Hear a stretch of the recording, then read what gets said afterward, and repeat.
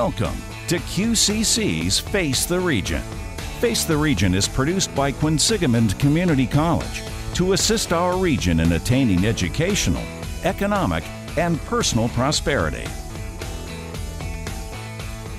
Good afternoon and welcome once again to QCC's Face the Region here on Full Service Radio, AM 830 WCRN. I'm Zip Zipfel, and this afternoon chatting with Michael Beane, who is the Director of Student Life and Leadership here at QCC. And that's an important aspect, I think, of life here at Quinsigamond Community College. And you're in the thick of it, as they say, correct? Yes. Well, it's funny because I usually get the question, what is student life? Is what a lot of students will say when they first start here. And one of the answers that I typically get is the life of a student. So all of the students... Okay, we're all set. We could just wrap it up. Yeah, so all of the students think that student life includes every single thing, which it does include a lot. But basically, student life here, we're talking about the clubs, the activities, leadership programming, getting involved with all the things outside of the classroom that's going to help you build up your resume. Sure. And I would think, too, is the perception out there about community colleges, or should I say a college where you don't have on-campus dormitories, do people sort of perceive that student life, well, it's a commuter school, not much happens? I think that perception is definitely still out there. But here at QCC, we have student life just like any other institution would have, whether we have on-campus housing or not. We have all the clubs, we have all the programming here. We have trips that students can go on, just like they can at the big universities. So we do everything student life-wise as any other institution would do.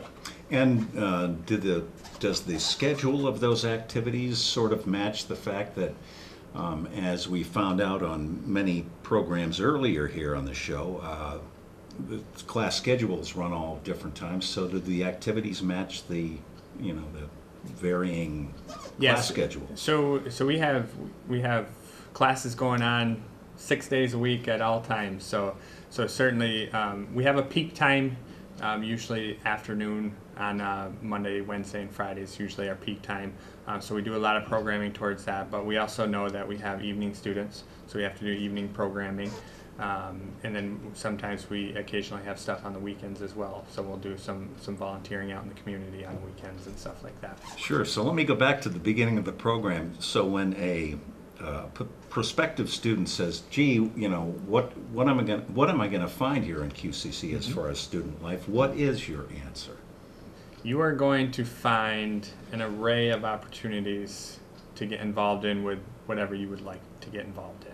There's clubs for just about any interest group that you have. If there's not a club for it, you can start your own club. You just come to the Fuller Student Center and we can help you get that process started. There's leadership programming if you're looking to build up your resume. We have social events if you're just looking to come and have fun and get prizes and play games and food. College mixers, as they say. Yeah, get the QCC swag. That's what everyone wants to swag. A couple of wyverns loose there. Yeah. So we have a little bit for everyone. Great. So let's talk a little bit about the leadership programming. Explain that whole process. So there's a lot of different ways that students can develop leadership skills here, and a lot of it's just being involved in the different clubs. We do have Student Senate, which is kind of the voice of the students here. So they do a lot of leadership programming there. We have PTK, Phi Theta Kappa, which is our honor society, and they do a lot of leadership programming there as well, as do all of our clubs here. But one of the programs we're rolling out this fall is a new program, which is called the QCC Leadership Academy. And it's a year-long program, and it's filled with workshops on different various topics of leadership. And then it culminates with a service project. So they go to the workshops and then they get together kind of as a group. So it kind of works in a flow where when they first start the program, they're kind of figuring out who they are as a person. So it might be kind of what their personality style is, what's their leadership style. and then it kind of moves into how do I work with a group of diverse people. How do I communicate with them? How do I solve conflict? And then it culminates, so eventually you should have all these skills to do the one project. So it kind of ends with the service project. You know, one of the things, and I know it's not completely unique to Quinsigamond, but there is quite a diverse student population. And I would imagine, you know, as Director of Student Life and Leadership, you've got to take that into consideration as well as far as getting folks involved. Yes, absolutely. And we're trying to expand our diversity programming. One of our staples is our Diversity Week, which happens every year in April. That's one of our more popular events that we have here at QCC. We also started a diversity trivia series, which we'll be starting this fall, just to kind of open it up to kind of educate students on the different cultures and the different backgrounds, and to open up the dialogue and get people talking. Right, and when you mention leadership programming, is programming, that term, actually training, or just an umbrella for the whole process? So training, I would call it development. Okay, is what I would frame it as. And with that said, public speaking or interaction or the democratic process, or so. Certainly, depending on which leadership development piece you are into, like Student Senate certainly would be a lot of democracy, public speaking. You would certainly develop those skills in there. The QCC leadership program in particular is designed around a specific theory. It's designed around the social change model of leadership development.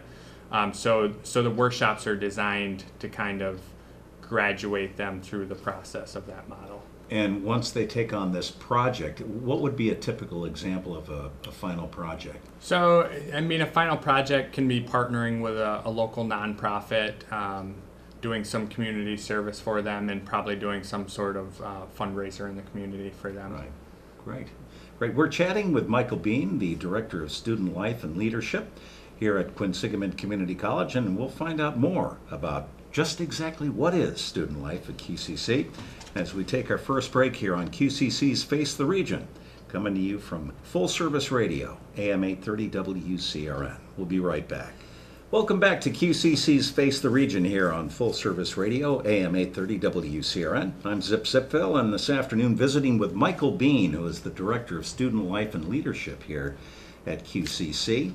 As we head into September, excuse me, obviously fall classes are starting up, I think it's September 6th, so I would imagine you're quite busy. What activities do you have planned for the new student population coming into QCC? Sure. So you are certainly correct and pretty busy. So right now we are in orientation season. So we've already done 2 orientations, and we have 3 more scheduled. So at orientation, the new students would come in, find out about all the resources that we have here at QCC that's going to help them succeed. They get to connect with their peers, and then we give away some prizes to make it engaging, and they get to connect with the department heads here as well, so they can make those connections and figure out what services they're going to need here at QCC.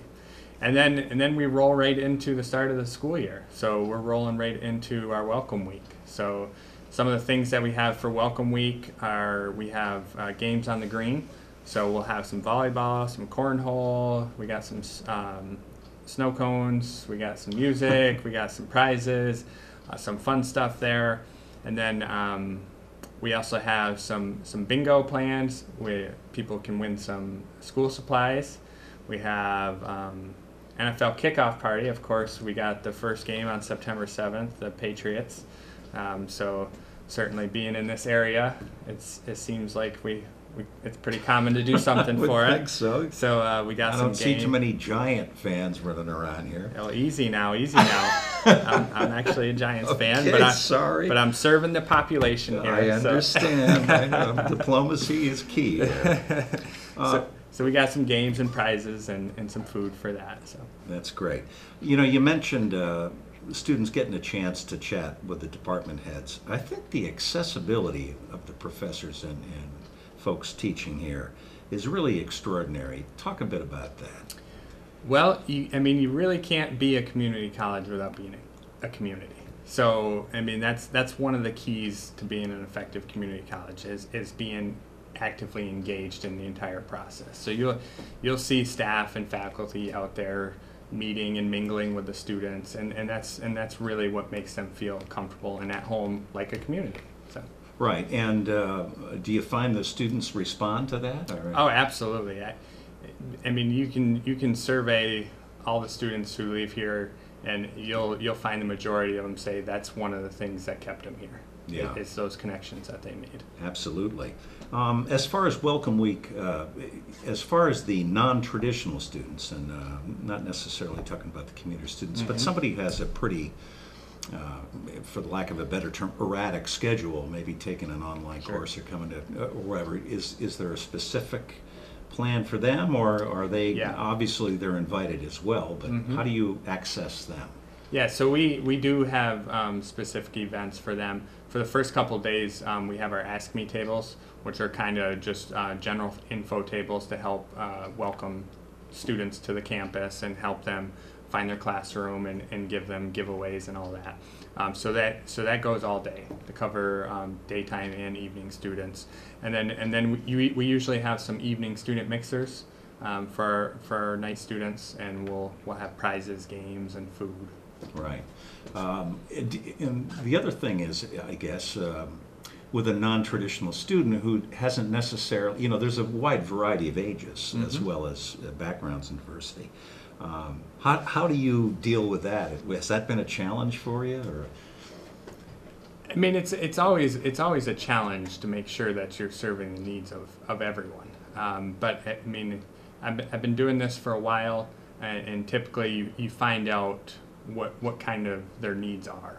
So we have some groups of people here that are really engaged. For example, PTK has a lot of non-traditional people in their leadership group. So typically they'll get really involved.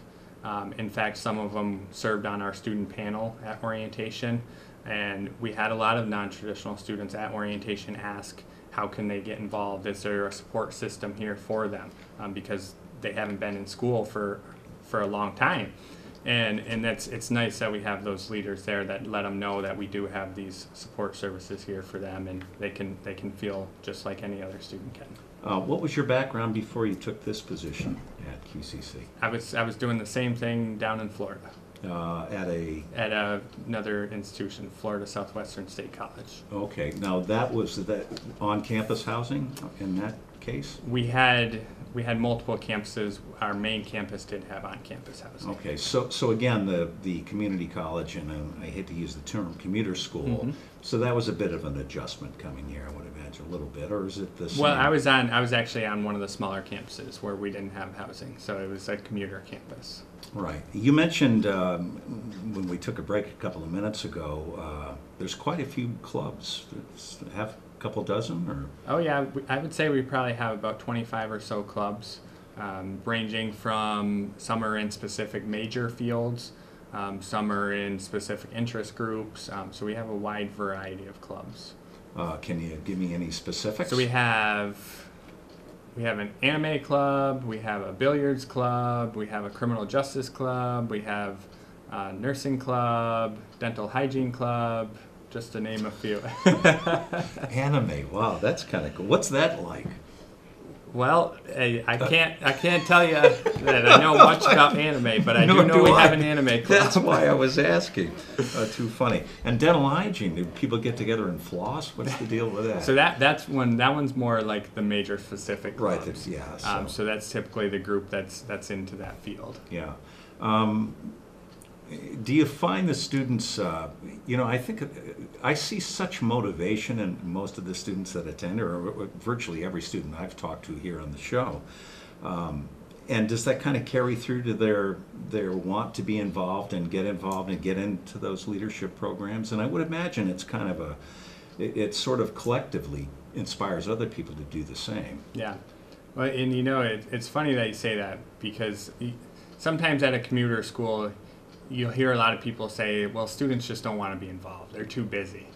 And I always respond with that saying, well, we're just not reaching them in the right way. And when I first started here, I didn't really have full access to communicate with the ways that I wanted to. So once I got access to communicating with them, for example, our day of service, which we typically usually get about 20 to 30 people that sign up for it. Well, I was able to communicate with a variety of different ways, and we had over 100 people sign up.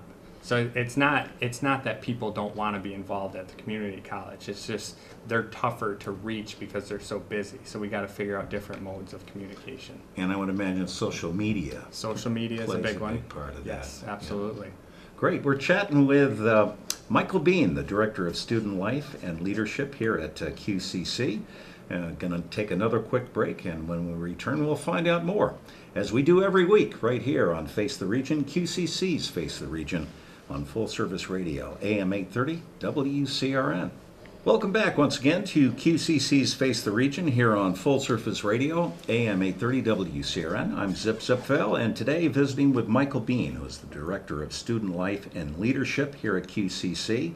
And as we found out in the first couple of segments, you're a pretty busy guy, and QCC has a lot to offer in that student life venue.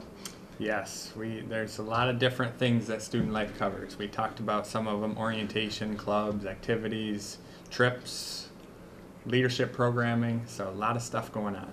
What are some of the other ways that your department interacts with some of the other disciplines and departments here Sure. on campus? Sure. So we work well with career services. So right now I haven't been here that long, but we're trying to figure out how we can partner and figure out how we can add on to their events and how they can add on to my events. So career services, right now we're partnering with a couple things. We're gonna try something with the career fair coming up. PTK, as I mentioned, PTK is always active. They always help out with orientation with our student panel. Athletics, certainly always partnering with athletics, and certainly with sports. We have intercollegiate sports here. We have basketball, baseball, soccer. That's part of student life. So coming here to QCC, that's the experience you're going to get. You're going to get these activities, and you have the athletics that you can get involved in as well. So are you saying like a 50-plus guy that used to have a good jump shot in his heyday has a shot at making the Quinsig basketball team? If you have eligibility, why not? Now, are all students eligible? I guess they are, right? If they haven't played, yes. Yeah. If they have eligibility, sure. Wow, that's cool. That's a huge plus. And also, too, do you see... it seems like, and when I was going to school so many years ago, and I was at more of a private college type deal, and I personally did not have a heck of a lot of motivation at the time. The students I see that attend here seem to be so motivated and focused on what they want to do, and also, but at the same time, I think the school does a great job of determining what that focus is for kids who aren't quite, and non-traditional students who are maybe trying to branch out to a different career. Do you see that? Do you find that to be true? Yeah, absolutely. And I think what's changed over the last maybe couple decades or so is people went to college and they just assumed that they were going to get a job right out of college. And I think now it's a little different because the economy and you have everyone going to college. So everyone is going to have that degree. So they're applying for the same job as you are. So I think people realize now when they come to college that they need to make sure that they're being involved. So maxing out their time as well. Exactly. So they can build up their resume because they need to make sure that they separate themselves from that candidate pool. So obviously, you take something like a leadership program. Not only does it look good on your resume, but it's just an added firepower when you go in to try to land that job. Exactly, and that's what employers are looking for today. They're looking for those social skills. Right. So if I was a student or a potential student or a potential non-traditional student listening today, way, how would I, A, find you? How would I find out more about some of the activities that you guys are providing? So certainly, we have the Fuller Student Center, which is right at the center of the campus. That is the hub of all activities here on campus. So that is where you would find out about all the clubs, all the activities coming up. That's where you could get information on starting a club. And certainly we do have online resources as well. We have a Facebook page for Quinsigamond Student Life. We have the online events calendar on the QCC website. And certainly if anyone's interested in athletics as well, they can step up to the athletic center and check out the gym and intramural sports. And they have a nice facility up there as well. Including the guy with the spare tire and the good jump shot from 30 years ago? Yeah. You've been here how long now? I've been here, 9 months? 9 months, wow. So you're a relative newbie. What are some of your goals? Where do you see Student Life and Leadership, your department, headed? Yeah. So the QCC Leadership Academy was one of my goals. So we'll be implementing that this fall. Another one of my goals is to just keep collecting feedback from the students, make sure I'm visible, make sure I'm out there, because it shouldn't be me determining what needs to happen here at QCC. The students should be driving that. So collecting feedback and determining what kind of development they need. Maybe this Leadership Academy isn't going to hit a specific need, so maybe I'll have to tweak it next year. And it's just collecting data and figuring out what the students here at QCC need. And down the road, any other concepts that you'd like to implement? Sure. I think one of the things we're going to try to expand on this year is Spirit Week, to try to get students more connected with QCC and get them more engaged with athletics and activities here. So we might have a couple new things there. Great. A couple of minutes ago, we kind of talked about how you use social media as a way to keep in contact with the student population. Do you see social media as a positive as far as bringing kids on campus together, or Sure. Is there a negative side to it? No, I haven't seen a negative side. I see it as all positive. I mean, any way you can reach a different population that's going to be on social media, or I mean, everyone's pretty much on social media today. And I'm not the social media guru, although I may look fairly young here. I mean, I'm not You look super young to me. not super young. So certainly a lot of the students will come in and teach me stuff. But Facebook, certainly we use Facebook quite a bit, post our events, post pictures of our events, anything that we can post up there where students will see it and they'll be like, oh, well, I didn't know they did that at QCC. And again, if you can, and I don't want to call them fears, but for the non-traditional, perhaps older student, maybe somebody's got a full-time job and they're attending at night, what would their avenue be to find out about what's going on? So their avenue would be the same way. They can stop by the Fuller Student Center. We're open till 7 p.m. on Monday through Wednesday once the fall starts. Great. Terrific. Well, Michael Beane, pleasure to talk to you. Continued success as director, and I know you're just getting your feet wet here, Director of Student Life and Leadership. Looking forward again to Welcome Week this week, and or is it next week, starting September 6th. And that kicks off when and where? It kicks off September 6th. That's a Wednesday, and it's going to be right out on the green, right next to the Fuller Student Center. Great having you here, and that'll do it for this edition of QCC's Face the Region. Join us again next week at the same time on Full Service Radio, AM 830, WCRN. This has been Quinsigamond Community College's Face the Region. Join us again next weekend on AM 830, WCRN.